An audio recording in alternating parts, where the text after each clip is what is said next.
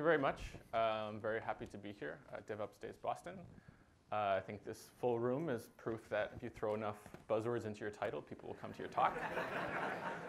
I only realized after submitting this abstract and getting accepted that I was probably going to have to come up with a punchline for this, or else it'd be a big disappointment, which I did. If you stick around to the end, I promise a very, very lame joke. But I want to start with a quick story. This is about a project that I worked on a little more than a year ago. And we had a client come to us, and they had this really cool piece of technology. And they wanted us to build this cloud platform for it. And there's NDAs involved, so I can't specifically talk about the client or the technology, but it doesn't really matter. Basically, this piece of technology, this hardware, was going to collect a bunch of data. And it would be fed into this cloud platform. They do a bunch of machine learning stuff. And then it could solve all these really interesting problems for a bunch of different people. So they were really excited about this, and I was really excited. Opportunity to kind of build this really greenfield. So, we started and went on to, design this ideal architecture, right? So everything was microservices from the start. Everything in containers, running on Kubernetes in the cloud, using message queues, event-driven, all the stuff that you're supposed to do. And things were coming along pretty well. We were nearing kind of at least the alpha release of this platform. And then we have a meeting with the client. And they say, hey, we have good news. We actually found somebody who wants to use this platform. And I was like, well, I guess, yeah, that's probably important, somebody actually using this. And they said, yeah, so can you take that platform you built and run it on one of their servers inside their closed private network? So as frustration slowly turned into kind of this realization that, these weren't crazy demands on their side, right? The learning that I eventually came to is that, there is no ideal architecture. Everything depends on context. It depends on the business case that you start from. And you can design this, beautiful, perfect system, but if you don't have a proper use for it, then what's the point? And so this is kind of what inspired me to throw this talk together. And this is what one of the things I want to talk about is this idea of an ideal architecture and what is it, or what are the different architectures we can use. So I've already thrown this term around a bit so far today. And architecture, I think, is, it's obviously a term that we've borrowed from somewhere else. And maybe in the early days it had a better fit. But I think more and more the metaphor is not working very well. Because we think of architectures for buildings. This is a lot of design work, which is done fully up front, and then gets handed off to this other team, this other company, to go and build things. And the architecture is pretty much static for the entire life cycle. But I think in software architecture, this is really not the case anymore. Architectures that we build and design are going to constantly be changing. And we need to think about that when we build architecture. So if we can't take the architecture metaphor from buildings anymore, then how do we define it? Well, there's not really that many great definitions of this. And I was kind of searching through, and the best definition that I like the most came from Martin Fowler, and he's actually quoting Ralph Johnson. So architecture is the important stuff, whatever that is. And it seems kind of like a funny definition, but it's also pretty powerful. I mean, architecture, it's the important things, right? These are the things, the decisions that we want to get right at the start, because they're going to be harder to change later. And the second part, whatever that is, because it depends. Every project is going to be different, what the important things are. And that means the architecture is going to be different for every different system. But even with all this, there have been some trends. Right, if we kind of go way back and look at kind of mainframes and how we moved into client-server architectures, into 3-tier, and then into microservices, you can see this trend of slowly splitting things into smaller and smaller pieces. So when you kind of think of these trends, you'd be forgiven to come to this kind of a conclusion, as I have myself. Right, we had monoliths. Okay, they were all right for a while, and then we moved to microservices, and microservices are better. And then serverless comes along, and we split things even into smaller pieces. And so serverless is obviously better. But I think this is essentially not true. And that's the kind of realization I came to, is it depends, on your business case, on your context, which architecture is better. So I want to quickly run through each of these three, just kind of at a high level, talk about some of their pros and cons and some of the use cases. And I know this doesn't blanketly cover all type of architectures. There's many different styles out there. But I think these are the common three terms that we're using a lot today. So if we start with the monolith, how do we define this? It's kind of a blanket term, right? But generally, a monolith, we think of things being all one single piece. And the most important part of that is deployment. If we have to deploy our system, our application, all together, then even if it's separated, this is essentially a monolith we have. And there are different types. The most common would be a single process, right? Everything is run as a single process in, for example, like a jar file. There are also this idea of modular monoliths. Believe it or not, you can have nice, well-architected monolithic architectures. And then you can even try and go the distributed route. But if you end up with all these different dependencies and coupling, and if you still have to deploy everything together, you still essentially have a monolith. But there are some advantages of this kind of architecture, right? First of all, they're very quick to build. So if I'm starting something from scratch, this is probably the route that I'm going to take, because it's much quicker, especially with a small team, to just get something built and get something working. They're more performant in certain aspects. If we think of everything running in a single process, all of these function calls are a lot quicker than anything that has to go across the network. Simple. I'll put a bit of a caveat there, but in general, if our architecture is this one big piece, it's much easier to reason about. It's easier to plan for things like deployments. Of course, there are some drawbacks as well. Maintenance is inherently difficult in monoliths. The more a monolithic application, the longer it lives, the harder and harder it is to get to maintain these things, and the slower they start to end up into this whole big ball of mud. Deployments can be very difficult. Even changing a small piece of your application, if you have to deploy the whole thing, you're never entirely sure how it's going to affect the rest. And so deployments always become these really scary idea where we have a bunch of people on call and just waiting to see if something goes wrong. And then we're kind of locked into the technology choices we make at the beginning. The programming language you choose, the database, for example, we're more or less stuck with those for the life cycle of this. But with these pros and cons in mind, there are use cases where it's the right fit. So things like proof of concepts or prototypes. Again, if we're starting from scratch, monolith is just much quicker to build, so it's probably the better use case. If we only have a single team, maybe building just a small, medium-sized application, then why bother with anything else? I think monolith might still be a good fit. Or if we have something that's just very well defined, and once it's built, we don't expect a lot of changes coming around, then maybe we should think about a monolithic style application. So from there, we move on to microservices. And to define this, I'll leave that to Sam Newman. So he defines microservice as independently deployable services which are modeled around a business domain. So then it necessarily follows that a microservice architecture is composed of many different microservices. And there are certain qualities that we kind of expect. They're small, hence the name. They're scalable, elastic. They should be resilient, fault tolerant. These are all characteristics that we want to build into good microservices. Of course, there are some advantages. Our design is much more flexible. It's easier to swap out different pieces.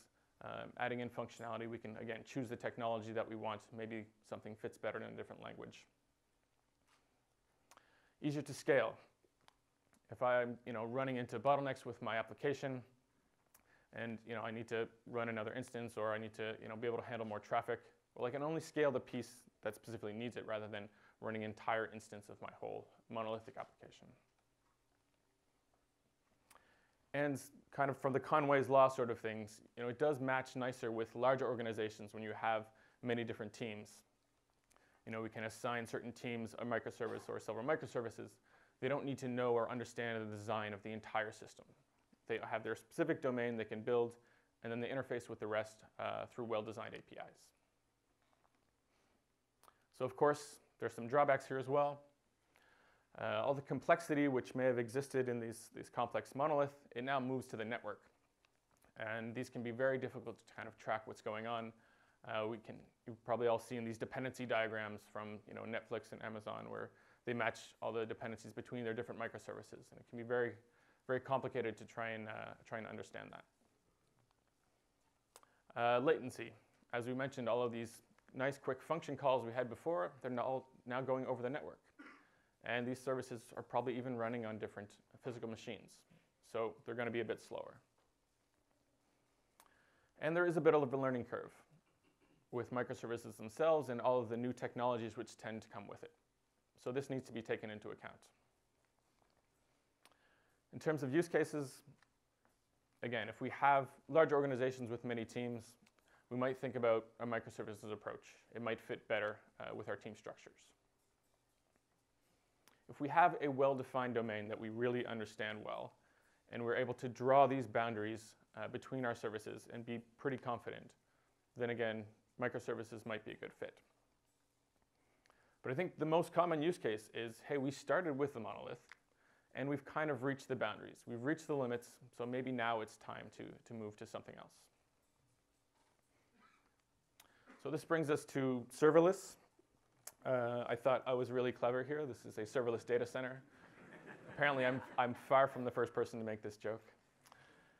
So again, to define this, I'll let someone else do this job. So this is from Mike Roberts. And here we're kind of distinguishing on the function as a service side of serverless. So he defines it as, essentially this is logic which run in stateless compute containers that are event-triggered, ephemeral, and fully managed by a third party. So I'll break that down quickly, right? There are applications, they're running in these stateless containers. So this enforces certain characteristics. Event-triggered, these events could be API calls, could be from message queues, could be anything. Ephemeral, so they're not going to stick around. So again, we have to build this into our assumptions. And I think most importantly, fully managed by a third party. This is the main promise of serverless, right? That somebody else is taking care of these servers somewhere. So some of the advantages of this, cost savings. So the idea that, the pay for what you use model. And this could be in your monthly cloud bill, but it could also be in terms of just compute and resources if you have an internal platform. This idea of invisible infrastructure. So yes, of course, there are servers somewhere, but the idea is that we really don't care. There's this fully managed platform, be it a cloud provider, be it your own internal team, and they take care of everything infrastructure. I need just to worry about actually just running my application or writing my application. And security, again with a little asterisk here. Basically, security is now the responsibility of this third party. And as a developer, there's less things that I can do wrong. There's less risk involved in me in a serverless application. So some drawbacks, of course. Vendor lock-in, especially in the early days where kind of Lambda was the only game in town. If you really want to take advantage of this, you're going all in. And vendor lock-in isn't necessarily a bad thing, but it is a decision that should be made consciously. Debugging serverless applications is still very difficult and complicated. And it's still, even though we've been talking about serverless for a long time, I feel like it's still fairly immature in terms of the tools out there. And it's only recently that there's been more kind of production-ready platforms that are available. So we think of some use cases. We talk about event-driven architectures. This is probably a good fit, right? These functions that we're building are going to be triggered by events, so this might be a nice fit. Any type of asynchronous tasks, so maybe we're running some machine learning jobs or things that just have to run for a certain amount of time, but it's less predictable. That might be good for a serverless pattern. But I think most importantly is you need to have this platform already available. So maybe you're already on a cloud provider that has a serverless platform, or you have some internal team. But I wouldn't go out and build a serverless platform just to take advantage of a serverless architecture. I think then the cost doesn't really outweigh the benefits. So if we have this statement that none of these are the ideal architecture, and it kind of depends on your use case, then how do we choose? How do we choose which one to go with, say we're starting from scratch? Well, we look at our specific use case, our specific context, look at the pros and cons of each of these and try and see which one is the right fit. But the thing is, it's not either or. For any medium to large system, you're probably going to have at least two of these styles of architectures in there. There's also some good news and some bad news when designing an initial architecture. The good news is that you're not designing this architecture which is going to live forever. This is not way back where, okay, well, a bunch of architects sit in a room, we'll design this for 5 years, and we'll see you again in 5 years to do the next one. Our architectures are going to change. So this kind of puts a little bit of the pressure off when designing it. The bad news, well, your architecture is actually going to change. So you can't just, design this and then hand it off and you're done. Architecture needs to be done continuously. You also need to think about how change is going to affect the architecture that you design. Now, I'm not sprouting some new idea here. There are several different ideas and concepts which are kind of around this same theory, and I want to just highlight a couple of them. Michael Nygaard, who wrote the great book Release It, he has some really good talks. As well, he does some workshops called Architecture Without an End State. And I'd highly recommend finding one of his talks online. And essentially, he talks about this, especially in the enterprises, this fallacy of the 3-year plan, where we design our architecture and then, this is set for the next 3 years.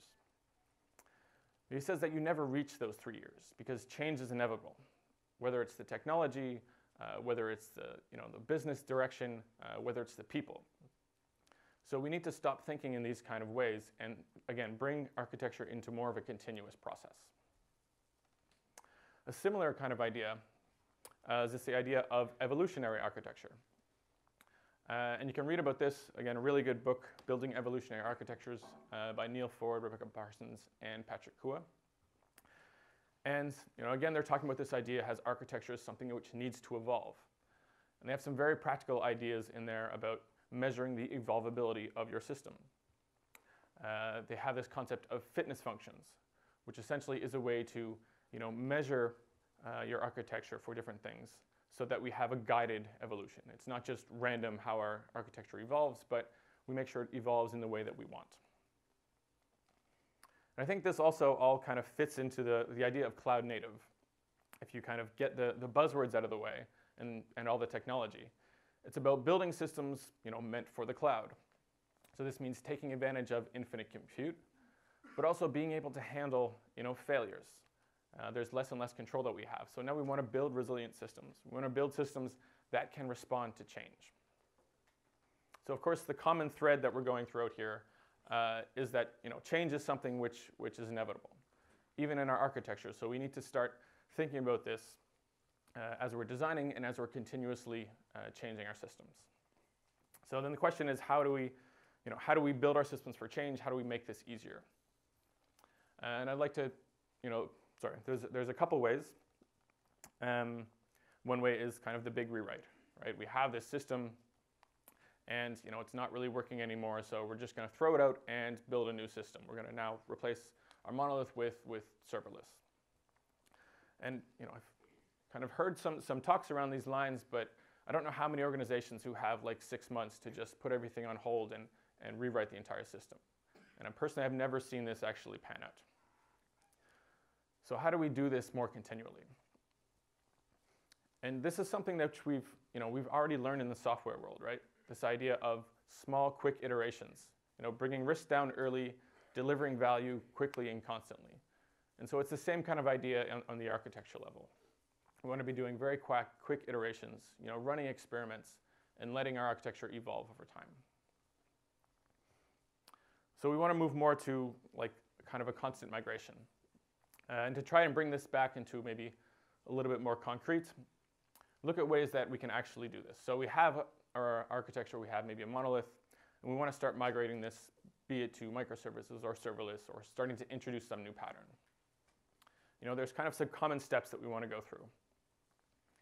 So we want to identify the piece that we're going to start with. So find this seam, right, in our system.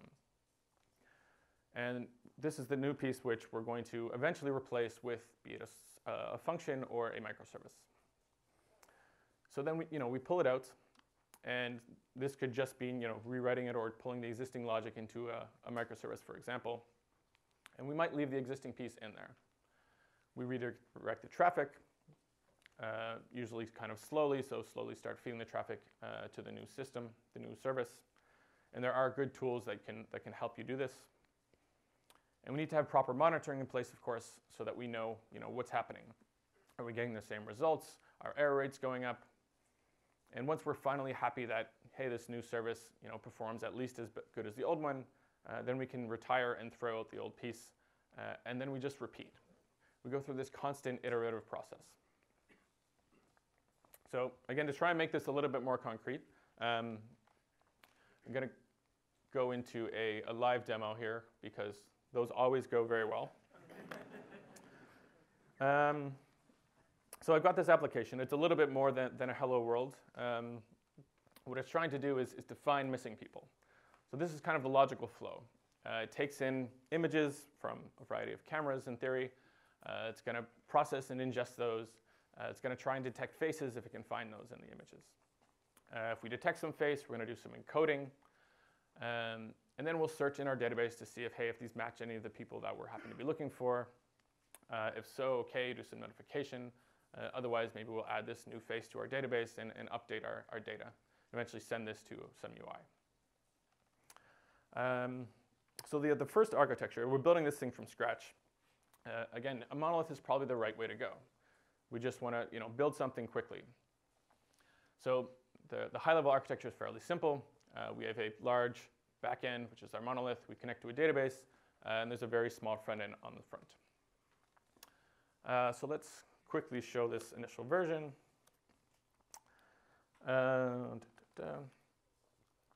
Hopefully that's big enough.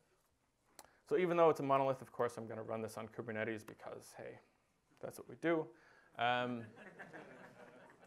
So I've got 3 pods running, 3 applications running on my Kubernetes cluster. I've got the database, this front end, and this monolith. So now if I go to the UI,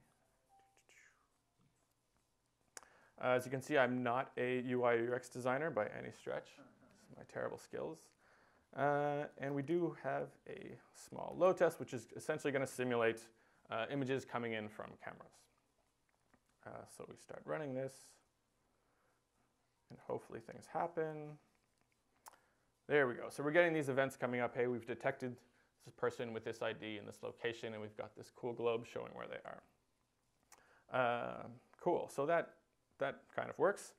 And then we get to, we put these things in production, and we start increasing traffic, and we start to hit some bottlenecks. And then things start to go pretty slow. You're just going to have to trust me on this because I've actually knocked over the cluster a few times by putting the traffic up too high. So it will definitely break. And so there's a couple of options we can do here, right? We want to scale our application, so maybe we can just run another instance of this monolith. But if we're already hitting the limits, maybe another option is, hey, let's look at where the bottleneck is. And in this case, we find out that the limits it's hitting is actually around this face encoding. It's a pretty intensive process. It's taking a lot of time, a lot of CPU. So another option is take this logic, and we're going to pull this out as a microservice and try to integrate this together. So again, we're going through these same steps, right? Find the seam. So this is around our specific encoding piece of functionality. We're going to pull it out and then redirect our traffic so that our old backend just calls this new piece. We can even leave the existing logic in there for now until we're confident. So the version 2 of our architecture, very similar. We just have this other service, which we've now ripped the exact same logic out and put it in its own piece. So if we go and deploy this, and this one, yes. So what this is doing, so this is just updating the monolith backend to now call the new service, and it deploys the new service. So if I see what I have running now, this is the old version going away, this is the new version, and this is our new service which we created. Pretty straightforward. So then if I go back and run my load test again and see what happens, essentially functionality-wise, we didn't change anything. So as we can see, everything still seems to be the same from the user's perspective. But what we gained is a much easier ability to actually scale things. So now what I can do if I, once I'm hitting these limits,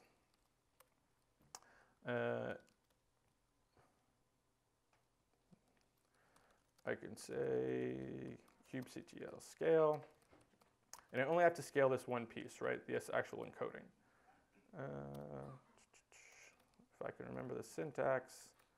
And say we want to run 4 instances. Then if I see what's running, now I have 4 versions of this small encoding service instead of multiple versions of my big monolith. So this is kind of the benefit that we get. And now I'm able to handle a whole lot more traffic.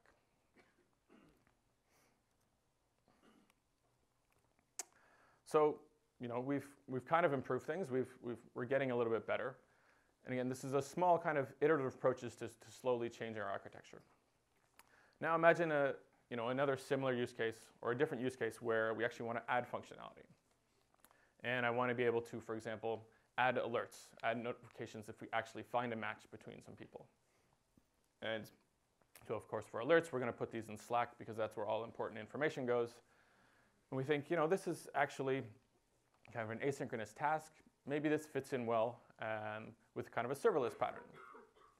And again, one of the stipulations I kind of put there was if you don't have a platform actually available, then it doesn't really make sense. Luckily, so I'm running this on Google Cloud on GKE. So they have something called Google Cloud Run, which is essentially just a managed version of Knative. Knative is the serverless platform on Kubernetes. I think it's kind of one of the more mature serverless platforms currently available. So because I have this available and I want to build this new logic, then it's quite easy for me to integrate these two things, right? I just need to build the actual logic for my new service. I don't need to care about setting all my Kubernetes configurations anymore, or think about the infrastructure, or think about scaling. So this is what the next version looks like. Again, we've just added this one piece, which is for alerting. We're going to add this as a function.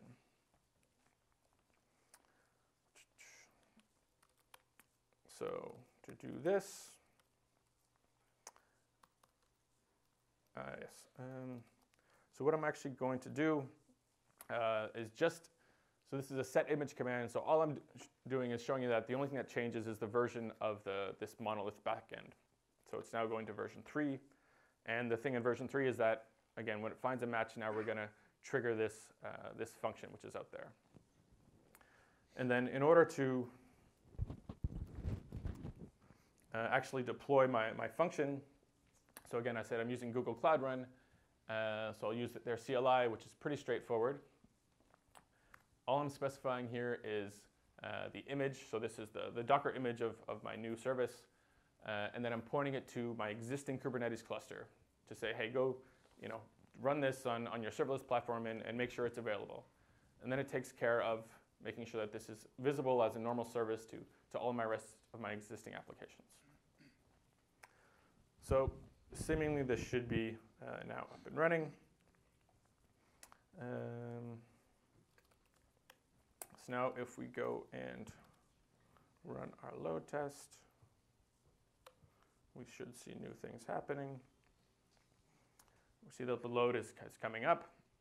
And then in theory, if we see a match now, we should get some kind of a notification. I think there's only like 20 or so people in my load test, so eventually we should hopefully get a match. And then what happens is, so the backend will just trigger this new service, which is running on Cloud Run.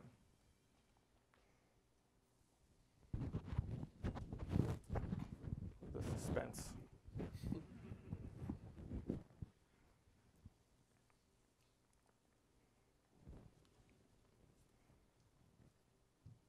Oh, just a quick I just didn't get a notification. Just a quick time check. Less than 10 minutes to the next session. So. Good thing my demo just worked then. Excellent. So I didn't have my notifications up, but it's like we planned it.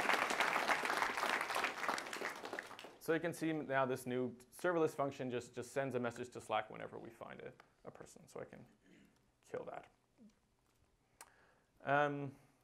Cool. So we've kind of, we see this slow evolution of our architecture, right? And so we're not done here. The idea is, again, that this is something which continuously happens. So we can, slowly migrate our system to microservices or to serverless as it makes sense. And while these are, a little bit trivial examples, I think the process is the same. We want to follow this plan of identifying the piece that we want to replace, finding a good reason, building the new piece, routing your traffic, and there's tools that can, do intelligent traffic switching. And then monitor to see that things have actually improved. We should be running these things as experiments, right? So I say that, I have a hypothesis that if I pull this piece of logic out and run it as a service, I'm going to reduce my costs by X. You can quickly run this experiment, gather the data, and did this succeed or pass? And then you've got that data available. And if it didn't, that's fine. Roll back and continue. But again, it's this idea that this is something we should be doing continuously. So kind of to summarize here, again, this idea of an ideal architecture, it doesn't exist. It really depends on your context, on your specific use case, on the business domain that you're in. And these things need to be taken into consideration. And even once you have it designed, the change is going to be inevitable, from technologies which are changing, from business directions, from everything. So you need to take this into account when you're initially designing and as well throughout the whole process. So in order to be constantly changing our architectures, we want to be running this as experiments, constantly iterating, making changes, seeing if they're valid or not, moving back when we can. That's all I have. Thank you.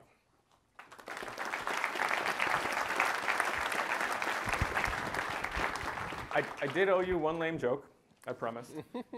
So a monolith, a microservice, and a function walk into a bar. And they go and grab a table over by the corner.